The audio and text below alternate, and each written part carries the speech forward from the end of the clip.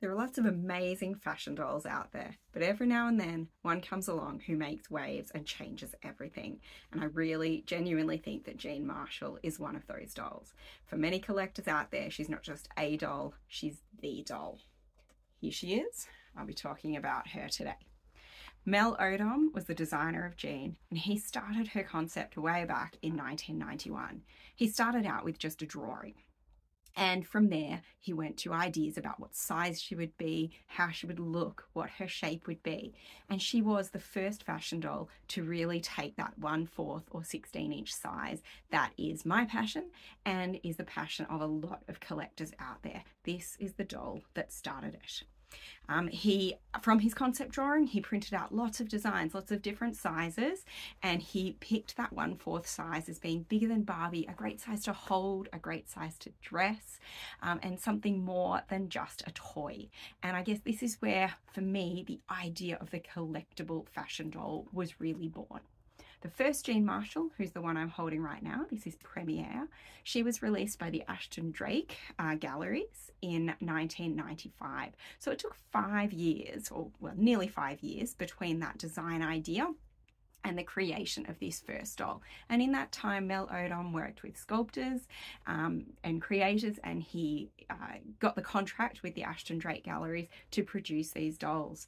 And a few Jeans came out in 1995, and then that started, I guess, the revolution I'm talking about, which continued producing Jeans for more than 20 years to come.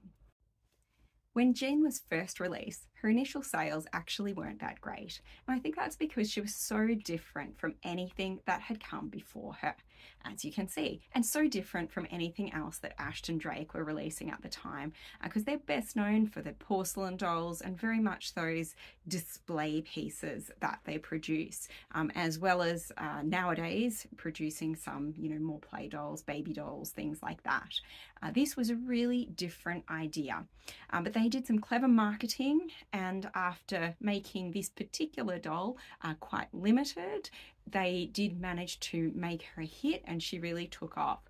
And the Ashton galleries continued to produce her for just over 10 years, with many, many different releases in that time. When she first came out, she was like an early Barbie doll. She had just jointing at the shoulders and at the hips, and at the hips her legs only swing forward and back with this early one. But as they continued, there were some changes, first of all jointed knees and then jointed elbows. And then later on, when she was no longer being produced by the Ashton galleries, Integrity Toys took her over and they gave her a fully jointed body, very much like a larger version of the Poppy Parker or fashion royalty dolls that a lot of people would know from Integrity Toys. Now, a lot of these early Jeans from Ashton actually they're very common. Because the Ashton galleries released them in such large numbers. There are heaps out there, and they're really easy to get at great prices even now. This particular doll, because they did cut off her production, she's a bit harder to get, but even so, she's a pretty reasonably priced doll, often selling for around $50 or $60 US even now. And as I said, she's 1995, so she's nearly 30 years old now. There are some that are really hard. One of my favorite Jeans that I own, took me a long time to find one at a price that I was happy to pay.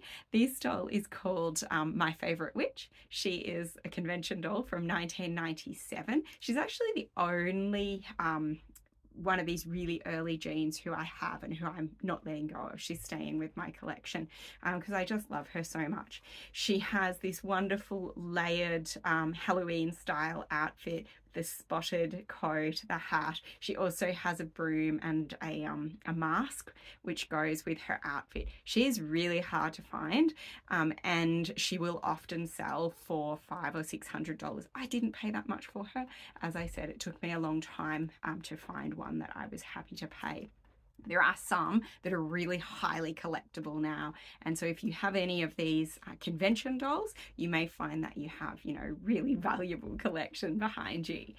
But if you're just looking to get started, Jeans can be a fantastic way to get a great collection of dolls this size or add to your doll's wardrobe without spending a fortune. These dolls represent a visual history of Jean Marshall through the years. There's one doll to represent every year that she was produced by the Ashton Galleries. Jean Premiere, the very first Jean doll, representing the lady at her movie premiere in her sumptuous black and gold gown with sparkles and glitter. From 1996 is Blue Goddess. She has a Grecian-inspired gown that has a little split up the front and shoes that have sparkles that match the rest of the gown. She also highlights another feature of the Jean dolls, which is the really intricate hairstyles. Similarly, from 1997, we have King's Daughter, another doll with a wonderful hairstyle adorned with a little crown and a spectacular period-style gown. From 1998, her hair is a little bit messy, but she's one of the more popular Jean dolls from this era. This is Destiny, and she has a beautiful green gown with some added ruffles. Final doll at the front is Breathless. She's from 1999. Her gown is adorned with all sorts of beads, including stars and so forth. This is one of the more intricately decorated sets from the time. Now, all the dolls at the front have the original Jean body with the stiff arms and legs. And all the dolls at the back, who I'll be showing in a sec, have a slightly upgraded body. Dolls released from the year 2000 onwards tend to be a lot harder to find and cost a fair bit more. And obviously that gets more and more the later they are. Starting in 2000, I could only actually find one doll in my collection from the year 2000. This is a Toast at 12, who's the convention doll from that year. I've left her in her box because obviously that is part of the value of a rarer doll. She has bending knees, but she doesn't yet have the bending elbows. All of the remaining dolls have both bending knees and bending elbows. The first one is from 2001 and she's called A Lady Knows. This doll has a fabulous hat, as do many Jean Marshall dolls. She also has a fur, and that's another feature that is quite common. The next doll in the blue gown is Starlight Canteen from 2002. I absolutely adore her blue gown with the extravagant piles of tulle. You will notice that both she and the doll beside her have quite significant yellowing to their upper arms and their torso. This was a really common thing that happened in this era in particular, that almost every doll that came out of the factory over time has gone yellow. That yellowing is also very brittle and can lead to chipping. And you can see that this doll has a chipped elbow. You can't tell, but actually when she arrived, she very sadly, her neck had snapped off, her head was broken. But I used some epoxy putty and paint and attached that back together, and I kept her original body. The next doll, who is from 2003, is Crisscross. I adore the colour of her gown, and I love the fact that these long trains are actually attached and are part of the gown rather than a separate scarf or shawl, as is very common. From 2004, and then the 2005 doll, these were some of the hardest for me to find. I did look for quite a long time for these two before I found one at a price I was willing to pay. The 2004 doll is Cascade in blue. She has a fabulous mermaid style gown with all these buttons down the front and a rhinestone feature.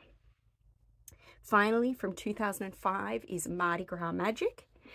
And again, she has a truly spectacular outfit. She has a velvet jacket over a dress that has very heavy beading, and then a tulle skirt which flares out from these parts at the bottom. She also has a spectacular headdress and beautiful hairstyle, which again is really common of the Jean Marshall dolls. Jean also has several friend dolls. The first doll to be introduced was Madra Lord. She was introduced in 2000. This one on the left is the very first Mudra. She's called First Encounter. You can see that she has bright red hair, which is classic of all of the Mudra dolls. I don't have her in her original outfit, as I found that it was a bit too large for my taste, so I've dressed her in a different jean outfit. The second doll along is Violet Waters. She is the African-American friend of Jean Marshall, and she was introduced in 2001. I love this version of Violet, which is called Torch Song.